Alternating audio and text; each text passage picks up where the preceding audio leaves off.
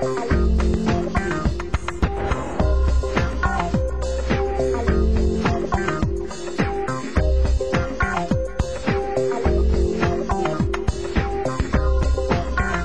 5 o'clock in the morning, I just started going, this is the world's most beautiful canvas, and I can do anything I want. And this is about art and technology, which are that's what I love more than anything in the world.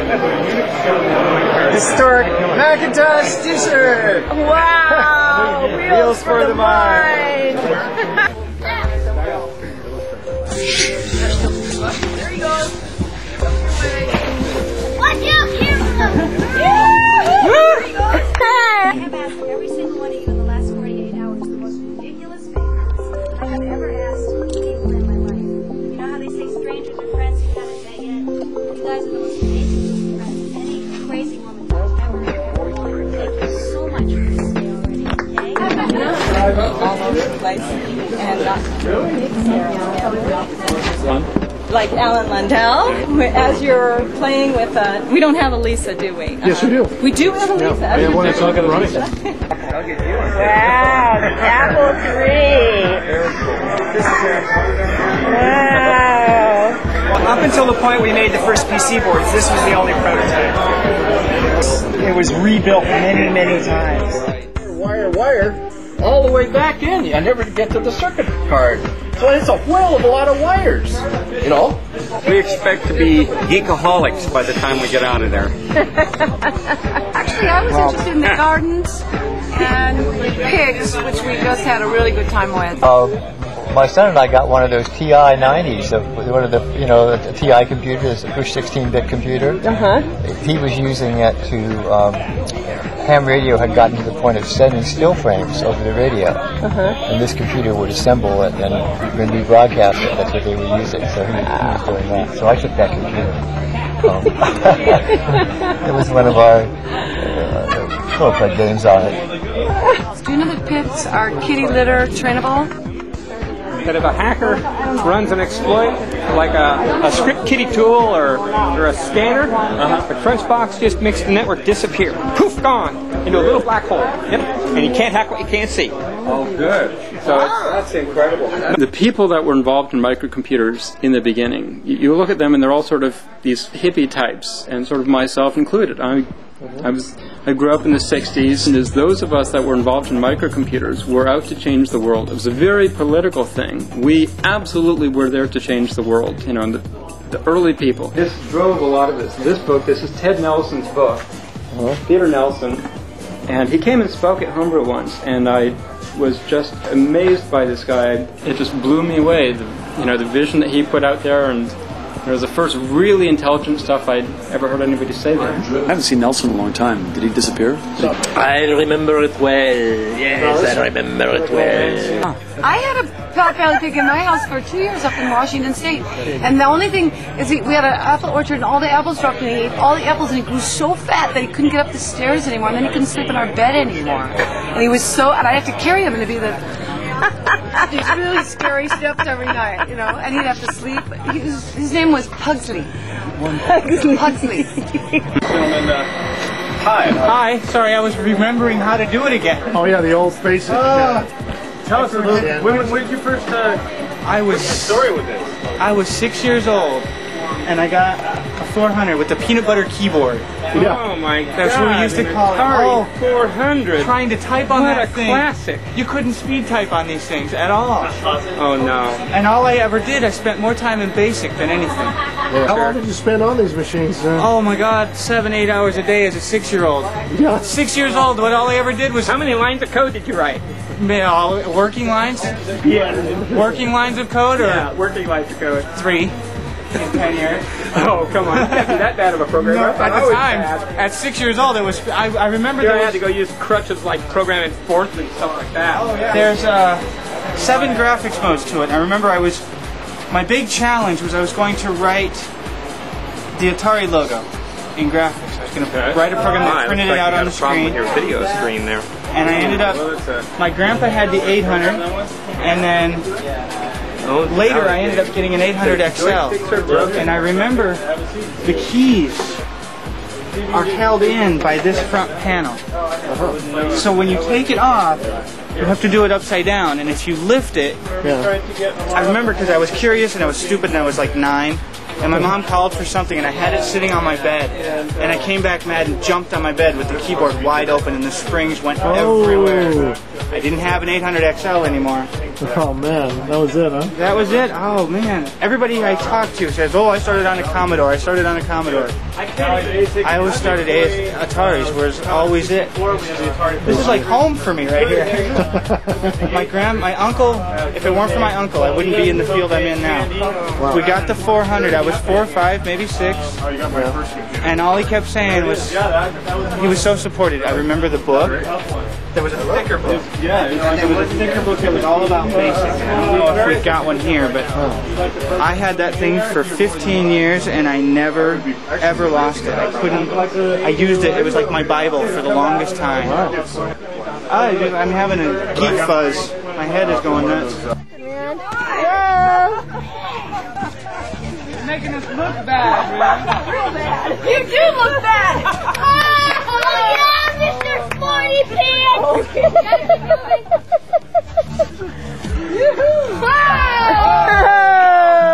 very good. Anyway, this is the same generation. I built all of them, actually. Do it all in the stands. When you have it in these hip packs, you can't have the connection. There's a weird one for you, just a memory that I'll never lose. We had the cassette drive for this, and I wanted to save my programs, and I was on the phone with him, and he said, type C save and the name of your program, and it'll save it to the cassette. So I'm typing SEA-SAVE and SEE-SAVE. I never thought the letter C, S-A-V-E, meant cassette. I was 7 or 8, I was young, but it took me hours to, that was my first computers are frustrating moment, you know, because over the years there's millions of those, but that one was my first. I'll never forget it. Are you starting with a 400? Yep, right there. That's the exact model that I had. Wow. When I was literally hoping I would find one here. I knew this was nostalgia, and I saw the Cray, and I'm going, ooh, that's a little old. And I saw the Macs, and I'm, ooh, these guys are Mac guys, and I get up here, and it's like, there's the Atari section. Pugsley actually knew how to, you know how they root with their nose or something? Yeah. He would, whenever he could, he'd want to root my butt and my legs. And he would just work them and work them and work them. And it was like... Yeah, of course. I can understand. You know, I do the same thing. I mean, he'd go and it was the best massage. And the only way to stop a pig without having the pig be offended and not like you is to use a squirt gun. Because then they don't like the water and they go away, but they don't know where it's coming from. If you swat them, they'll never forget. They're just like elephants. You know, they're very smart. They're smarter than dogs, and then they don't like you anymore. Wow, thank you. Okay, what do we got Look at this. This thing is wild. Look how it goes like that. Yeah. Isn't that amazing? It is. It's a Minitel. It's like a little box for the U.S. market. Have you seen these before? I've never seen that before. Hey, look at how it goes like that. Isn't that neat? Woo! That's really cool. Wow. Thanks, Suzanne. I don't know about heroes. You would not believe what these two men did. The donation to Piglet, Theo, or Mama, the 3 pigs that live here in the barn. Checking the swag. Good. Anything good? Actually, yeah. This thing got good. We got that Toshiba. We got an Apple 20 meg hard drive. And over here on the Sharp word processor. Look at Alan doing this. It's just when you've spent countless hours, doing stuff that kind of things. Look at this wasted skill you have. How to buy a home computer. I remember seeing this. It was written in 1983. It was for the Electronic Industries Association. They were trying to get into computers, into home computers. They contracted with me to write this to introduce retailers and their customers to the whole idea of a home computer, which was very new at that time. It was inspired by astronaut checklists that I used to work with. Yeah. So the idea was to make it so simple that you could just get down the checklist and answer specific questions on whether or not you needed this or this. Back in those days, it was a cartridge or a cassette tape or a diskette. That's all you had in those days. So you could decide what you wanted, and once the store, you just checked them off. what made the PC work? In 1979, I was going to Friday night music jam sessions in Palo Alto. Having the computer stuff, I wanted to make computer music on my synthesizer. So I took the keyboard, I took the synthesizer apart, and I found the X and Y inputs to the keyboard matrix. And I cut a hole in the case and put a connector on and ran all the wires for the X and the Y matrix for the keyboard. I made a little interface card for the Apple II that would mimic key presses on the synthesizer. Oh, really? Okay. Oh. And then I wrote a basic program that would read the input from a joystick and assign note values based on, left to right and up to down for duration. And then so I had that whole thing running. So it was a joystick and a synthesizer and the portable Apple II.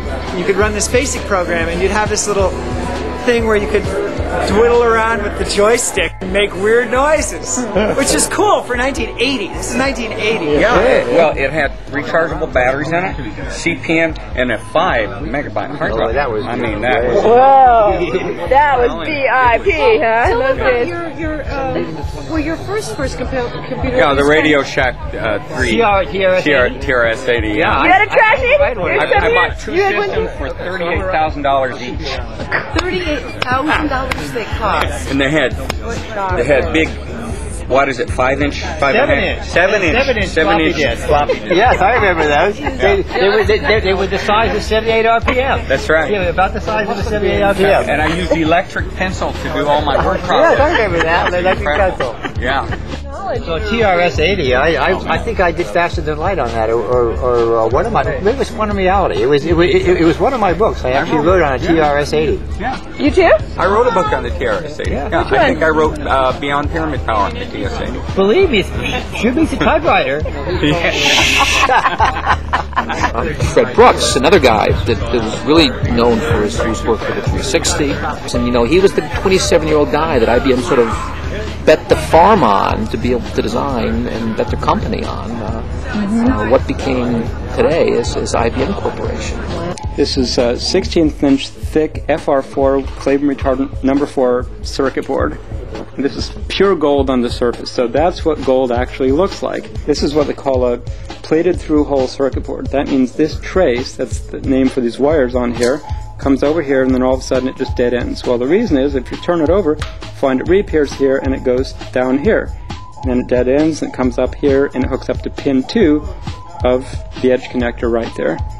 It's just what everybody was doing. I grew up, my best friends had Nobel Prizes and were the head of like Xerox Alto, Xerox PARC when they were doing all of their stuff. That was my friend's dad. I just was around these people and it just made sense that we were doing all of these things. I was one of the designers of the Star workstation. There were 4 of us who did the user interface design. And there was a whole team that did the operating system design, the hardware, all the different parts. But, you actually worked on the look of it? On the what? On the look of it, how the screen would look and the icons and such? Yeah, I wrote a lot of the functional specification. I managed one of the software groups, and I designed the hardware for the display. The display. We started off with a little tiny display in a vertical format with very small dots on it that was hard to see. So we expanded it to the big, basically 17-inch monitor. And I have volumes of your work, of your single-page specifications of each class. Volumes and volumes of it in my library still. Amazing stuff. What happened in the 90s, despite the disaster created by financial-type people, so-called professional managers, they didn't kill everything, and that the global culture connected through the net exists now. And we have only begun to see the potential of that. So a country like Brazil, for instance, is an equal member in many ways to Silicon Valley. I was the number 2 logic board designer. Who was number 1? Earl Smith. He's the one who got his picture in all the pictures. He got the publicity. He got a PR agent. Earl designed most of the board. I did the keyboard and I did the peripheral circuits. Earl did the timing chain and the PAL equations. That was the hard part.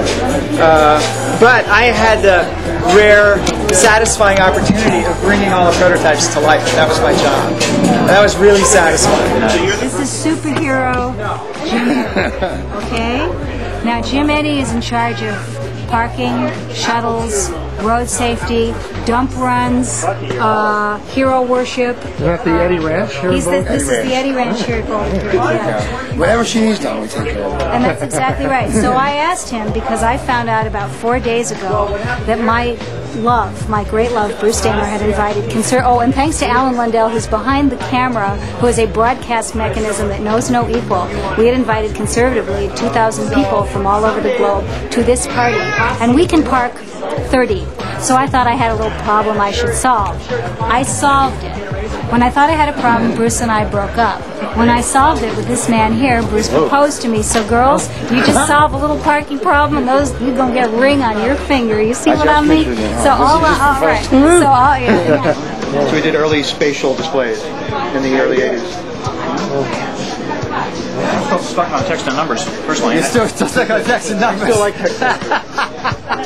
I haven't figured that one out yet. I'll get onto the graphics maybe one of these days. We're doing some text and numbers stuff with Ralph Abraham in Santa Cruz. Oh, you are? You're friends with Ralph? Yeah, we're actually working on a project together. It's very cool. It uses spatial visualization of the data. Did you know Ralph when he had the macroscope set up in his lab? Vibrating glycerin? Oh yeah, it was amazing. Ted Nelson. I remember. Oh, you're kidding me. Yeah. It was a double-sided book. You turn it upside down, it was another book. Wait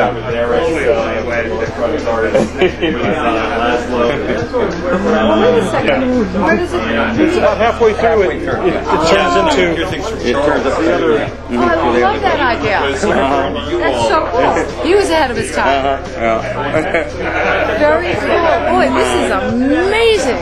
So that's the 70s, right? Starts at the 70s. Well, the idea that you had a mouse. Yeah. The idea that you had graphical windows that you could move around. Okay. And this was all in the 70s at Xerox Park. Those whose logic circuits are faulty. Plus Lisa. This is the precursor to the Mac. Yeah. It first came out as a Lisa. Named after Steve Jobs' daughter. Oh, wow.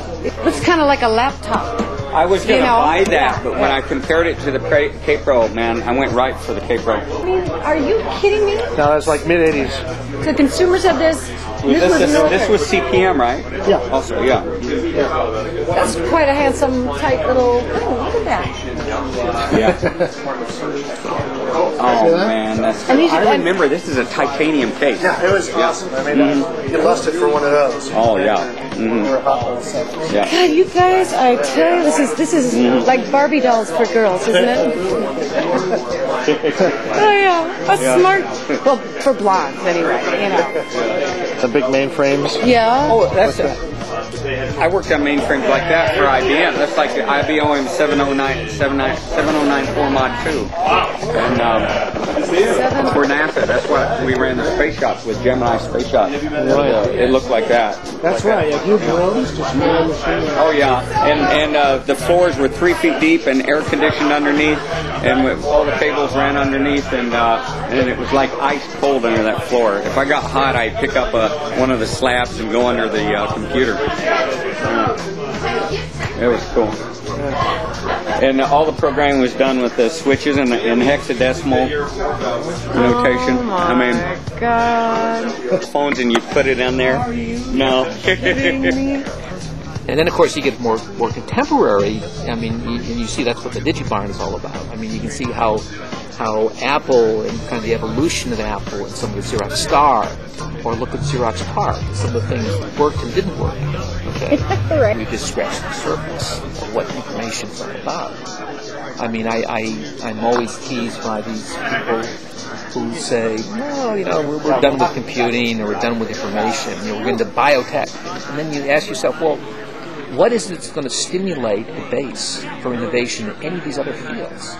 That's where information technology really has played its major role. This was a cool thing I made for Burning Man last year. These came from a Worlds of Wonder laser tag game. And then I was looking at it and thinking, wait a minute, that's kind of like the Burning Man logo. See, there's the Burning Man logo. Yeah. So this went around and these two went up and down like that.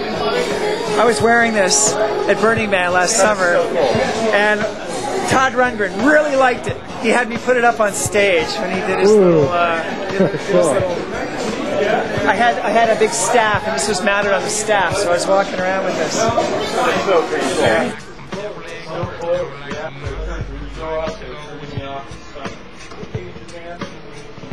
Oh, let me get the Egos. Oh God! Do I look 3D now? Well, you were 3D. Now you're kind of somewhere in between. Okay. Yeah. So now I'm more or less. I mean, I wanted to be here a couple of hours ago, and I was like, oh, okay. So, well, I'm glad I made it. Audrey, what a beautiful machine this is. Recon's failed device. This is... Some of the ergonomics, the design. Here's your email button. You press this, and it brings you into your account. This is blank because we don't have it configured here, but this is where all your email would come in, and you can go in and read. And these you actually could change these, and you'd get different fonts, and you'd be able to have really fancy print. Oh yeah. You know, with these symbols. It was really, really sweet. It's kind of like the IBM Selectric balls were coming out. And, yeah, these were Xerox. This was the Xerox version of it. Yeah, I had the Xerox. It was about, the printer weighed about 150 pounds. It was huge. Yeah? Yeah. And what did you pay for it? And I typed $7,000. And I had bunches of daisy wheels, and I did newsletters, and I was so proud of those newsletters. I thought they were so professional looking.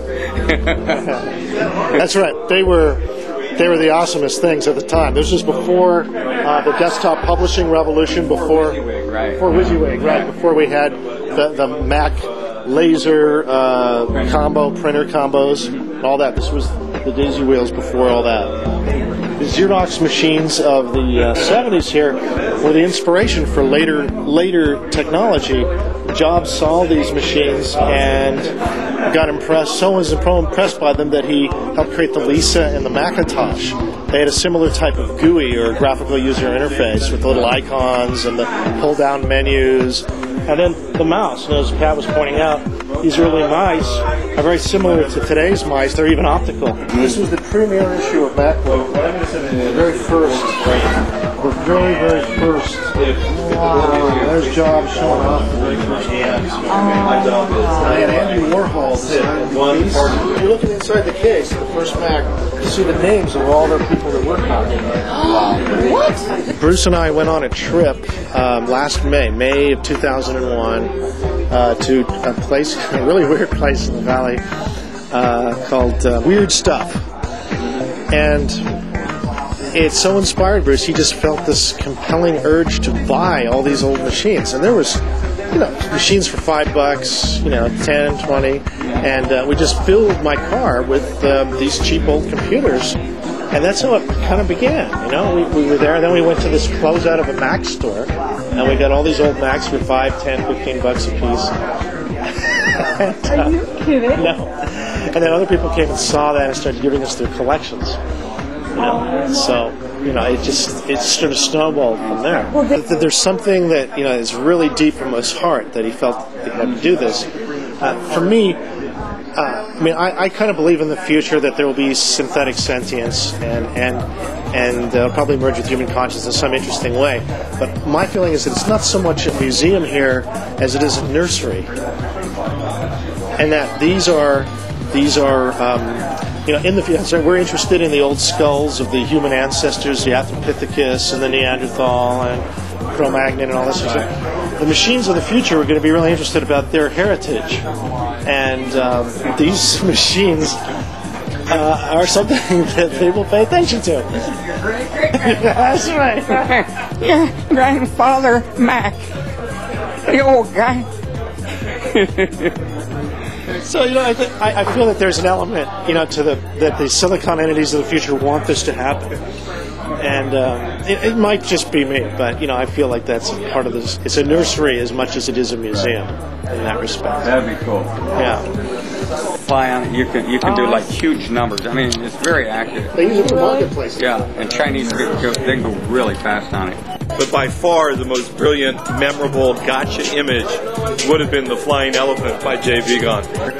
That these were basically made in Wisconsin and Minnesota by Scandinavian ladies who were good at needlepoint. it's about 6 months of some Scandinavian lady standing in here, doing it, hooking it up, and hooking is it up. Wire wrapping? No, this is all pin. Wait. How Compression. do you know where to put point A and point B? I mean, what? I have no idea what the document. I mean, how could you know where to? Was it random? The wires aren't color coded, but all the wires are 1, 2, or 3 feet long, except there's a couple of 4-footers in there, and each foot is about a nanosecond, and that's part of the logic. Okay, all right. But you're absolutely right. If somebody is in here trying to do this wiring, what do they look at? Does God tell them what to do? There's no room. One nice thing about it is this side is memory and this side is memory, and it isn't quite as random logic as the arithmetic unit. That part there is the arithmetic unit, and typically they're an awful mess. Oh my, they're twisted pairs. Yeah, twisted pairs. That is unbelievable. That's incredible. Moore almost has it, but he's got to do a little redesign. Hey, go necking! There we go.